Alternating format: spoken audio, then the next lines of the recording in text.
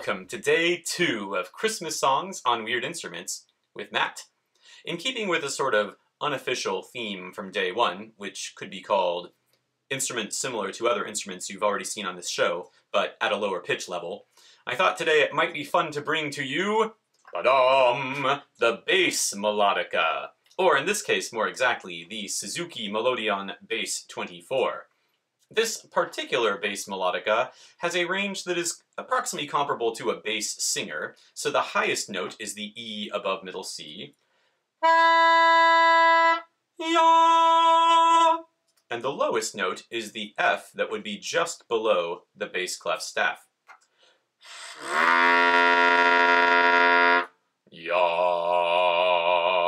So all in all, I'd say this has a fairly versatile range. I expect that Suzuki designed this instrument to play the bass line to accompany other ensembles of instruments and provide a sort of accordion-esque quality to the bass sound, but of course we'll be using it to play a melody today, since that's what we do here on Christmas Songs on Weird Instruments with Matt.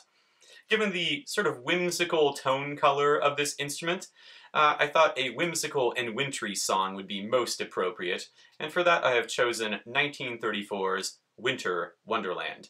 I hope you enjoy.